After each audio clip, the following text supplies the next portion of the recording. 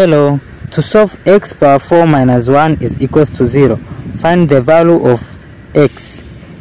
From x power 4 is same as x power 2 bracket square minus 1 square is equals to 0.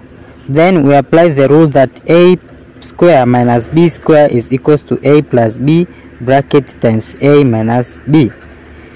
Now a is equals to x square and b is equals to 1. So when we apply it to the right side of the rule, our equation will be a plus b, which is x square plus 1 bracket times a minus b x square minus 1 bracket is equals to 0.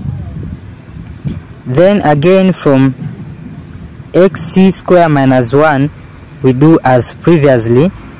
So our equation will be x square plus 1 bracket times x square minus 1 square is equals to 0. Then we apply same rule, whereas a is x and b is 1. So this part of the equation will be applied to the right side of the rule.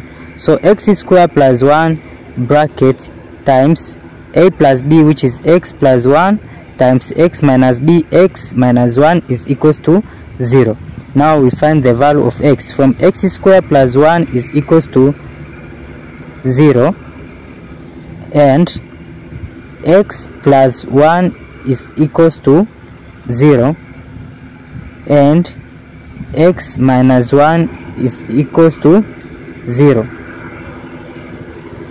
Now from x square plus 1 is equals to 0, x will be equals to negative 1.